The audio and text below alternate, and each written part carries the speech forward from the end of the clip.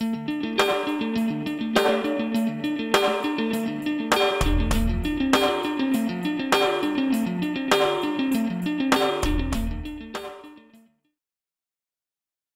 me in the room podcast to talk about his pro featherweight title fight happening at Combat FC 6 on February 9th is Shameless, Don Shainis. What's up, Don, man? Welcome once again to the show. How are you? What's up, Steve? How are you? I'm good. I'm doing great, man. It seems every time I interview you are either in Vegas, New England, traveling around. Where are we today, Don? I'm in Las Vegas, Nevada. Training where and how long you been in Vegas? So for this camp, I've been in Vegas about 6-ish weeks. I think I got here officially like the 11th. So we're just over a month right now training in Vegas. I spent the whole holidays here, and yeah, dude, it's been fucking awesome. I've been training on a syndicate and like popping in and out of the PI when I can get in. So the training's unreal. The coaching's awesome. The schedule's awesome. I fucking love it out here. There's no fucking snow, dude. Fuck that shit. I'm sure there's a ton of pictures being sent your way saying how jealous, family and friends are that you're there and we're here in the snow here. No, I'm just starting to tell people like, yo, dude, I left. Like, I'm like hitting up everyone for the fights. Like, yo, dude, I moved. I kind of just like up and just fucked off. Now, as far as the move, is this just for the training camp, or are you thinking of relocating to Vegas and kind of, staying there for the, duration of your career? Who fucking knows? The way my career goes, like, I could be here for 3 years and then have to move abruptly. So right now I'm taking it camp by camp, but I also would like to get, a longer term stay situation going on. So we'll figure that out when we get there. But we're not going to get there till after this fight. So right now I am fucking balls deep in this fight camp, and that's all shit to worry about afterwards. Well, let's talk about it, man. Big title fight coming your way, going to Combat FC for the first time in your career. A young promotion in the New England area, but the matchmaker and owner are no strangers to the MMA cages with Joe Caff and Rick Caldwell. Let's talk about it, Don. You're going to be fighting Nate Garib, who actually holds their lightweight title. He's, a featherweight by nature, but he's been bouncing around a little bit, man. Let's talk about this matchup and how it came about, because there's been talks in the past about it happening, and finally it is. Well, we'll put it like this. The fight kind of should have already happened. It's long overdue. I said that on a different podcast the other day, and we're finally getting to mix it up. I know Nate's a gamer, and I believe I'm a gamer, and we're gonna figure it out. All the titles and bullshit don't mean shit, So he's got a few titles, I got a few titles. Let's fucking run it. Well, as far as going to Combat FC for the first time in, I know you're familiar with them. Had a few cross training and trainer partners that have fought on their card. How excited are you to get into a whole new cage? And I do believe the cage is fairly kind of a pretty big cage as far as other cages in New England. The cage size doesn't matter. I am excited. I've had great communications with Joe Cab before I ever fought for him. And then talking to Rick as well. Everything's been super straightforward. That they're treating me well, they're paying me well, and they're giving me exactly what I want. So why wouldn't I do this? Leave my comfort zone, try out a new promotion, get paid, and get back to where I belong. And where you belong, Don? Number one, holding titles. Where do you belong in your eyes as far as where you sit around the East Coast or in New England? Fuck New England, dude. I belong competing with the best in the world. Now, as far as clip that, buddy. You might want to clip that, buddy.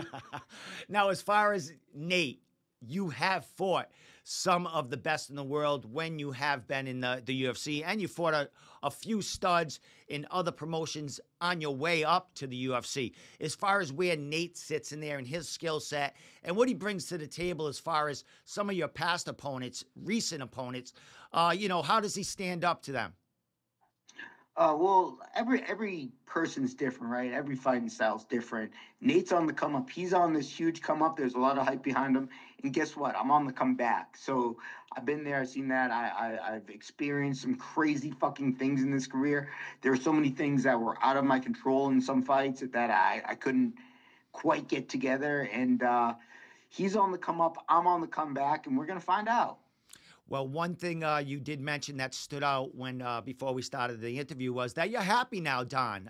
You talked about, Yeah, yeah. let's talk about that now. What got over the hurdle? I know you went through a lot, fighting through COVID. Getting into the UFC, having some bad luck there, coming back down, and trying to work your way up. But what is making Don happy nowadays? I'm happy. I have my own space. I don't have to share with anyone. I'm happy. I'm training all the time. I think there was a major disconnect in the effort I was putting in like the things I had to do to get training back home. I think that the way New England's designed wasn't quite for me. I hated the cold weather. It's not warm out here yet, but the wet like I haven't dealt with snow. Um, I'm working on getting a side job, a little hustle to go on. So, I got so many things on the go and not enough time to think about my feelings. It's just go, go, go, go.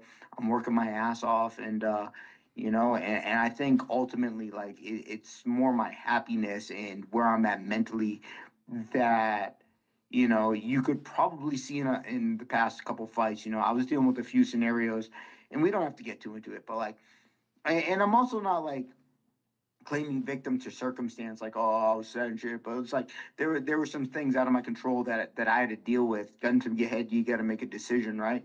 And right now, things are kind of on my terms, and I'm excited. Excellent. Well, excited we are all to see you, man, my man, fighting for another title in the area. As far as this title and going against Nate, you talked about leaving your comfort zone. You fought in a lot of like, Cage Titans being the home there. You go into Combat FC. Nate is their lightweight champion. Are you the underdog walking in? Maybe not in your eyes, but the fans of Combat FC and maybe the home crowd that I would imagine might be Nate's, unless Don's selling tickets like he always does. Where is Nate even from, bro? He trains out of Florida. Is he even a mascot? Yeah, I Like, think he's. I think I'm not sure where he originated from, but he does train in the Central Mass area, FAA, and then now that's Connecticut, bro. That's the Connecticut. Connecticut, and now he's in. Now he is in. I guess he's training at American Top Team. He's at ATT in Yeah. Florida, bro. He's a Florida boy. So He ain't a mass guy anymore. let's talk about that. So this is kind of fair game. Who is the home team here, Don? Who fucking cares, dude? Dude, you got the two best guys in New England going at it. The two best guys. Where does this put the winner of this fight? 1 and 2. Yeah, but where do you think the winner goes from this fight? Just picking up more belts. We know Nate is maybe there's some chatter in the back. He wins this fight, he might get a Dana White Contender Series, a late notice. Where does a win put you, Don? Or you're not thinking about that? You're just chipping away until an opportunity comes that's bigger than regional. You know what? You know what happens next? I'll tell you exactly what's going to happen. Right? The Ultimate Fighter's right around the corner. Whoever wins this, I'm willing to bet. Like I can't guarantee this, but I'm willing to bet the winner of this fight gets casted on tough, then wins tough, and then gets their shot in the UFC again. That like if that's what I'm banking on, right? Like, but fuck all that. Like, dude, we got to fight right now. We don't have time to be thinking about what's after this, right? Well, as far as I'm gonna still go at this crowd and home team because as far as the crowd and the excitement, Don, we know you bring it. Are you Yeah. expecting a ton of people? I know you are in Vegas right now, but you sell tickets no matter if you're in town or out. What are you expecting as far as turnout and support behind you? I'm expecting my crew to come out. I don't think I'm going to be able to catch everyone. You know, I lived in Plymouth for a little bit, so I had a huge Plymouth base.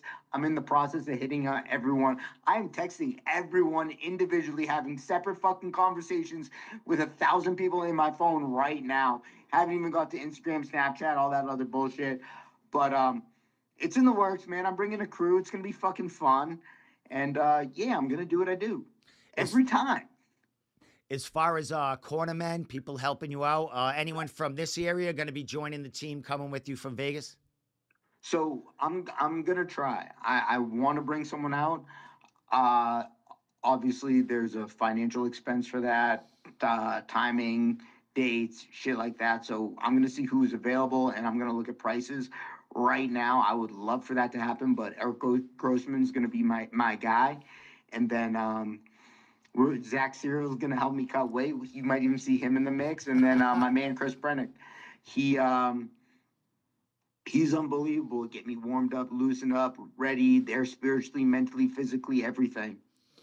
Well, Zach Surly, man, that's a great name to have with you. Cutting weight, man. He's gonna make Yo, you laugh, I make it a love little that easier. fucking kid. He talks shit to fucking everyone, and he's talked shit to me for years. But I'll tell you what, my last fight, he helped me cut weight.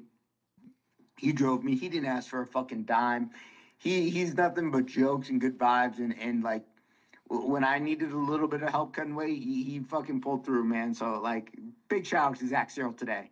With that said, Don, man, what do we have? Today is what, like the 14th or stuff. So we're under a month away here. I think the 16th. When do you come back? When do you like get acclimated back into New England, back into the cold weather, Don, and make your way back here to get adjusted for the fight on the 9th?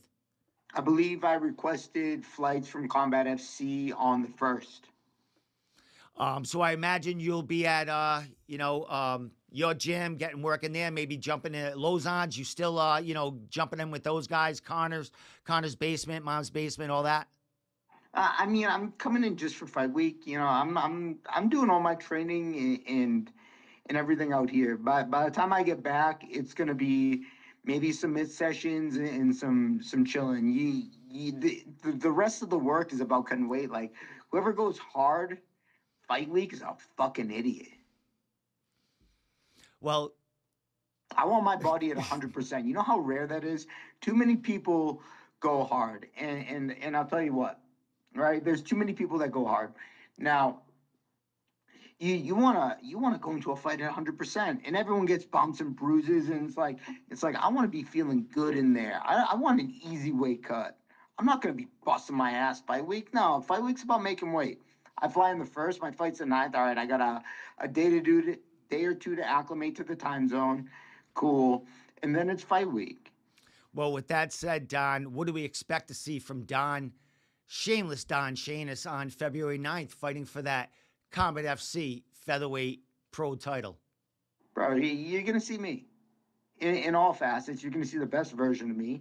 I'm fighting a dirty little calf kicker, and it's gonna be fun. He's a gamer. I'm a gamer. We're gonna game it up. There's gonna be one hand raised, and yeah. Sounds good to me. Dirty little calf kicker. I like that, Don. That was pretty good. With that said, Don, man, anything Bro, you want to say? Shout outs, thank you, sponsors. You might have I imagine you have a list of them. bro, I Anything, got I throw it got a out list there. of them, but I'll tell you what, dude, they might have to change my name from fucking Shameless Don to Missionary Don because I'm gonna fuck some shit up. Excellent.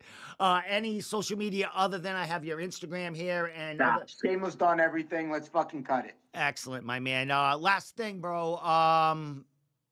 You want to say thank you to anybody, coaches, anything before I let you go? Oh man, I'm super grateful. I just did a different podcast where I listed off all my sponsors, everyone, everything, and to think of that off the cuff right now, I'm gonna I'm gonna pass because dude, I went into it in a different podcast with the Starch podcast. So Well, thank you, Steve, for excellent, having me on. excellent podcast, by the way. The Starch. I Oh, think you caught it? but I didn't see this one, but I know him. I believe he's from New York, the New York area, maybe Rochester. But a very good podcast. He does a lot of Yeah. lot of fighters from New England. So hats off to him for getting some of our fighters some shine. So with that said, Heck yeah. Don, thank you, Heck yeah. thank you. You know for, what's funny? what?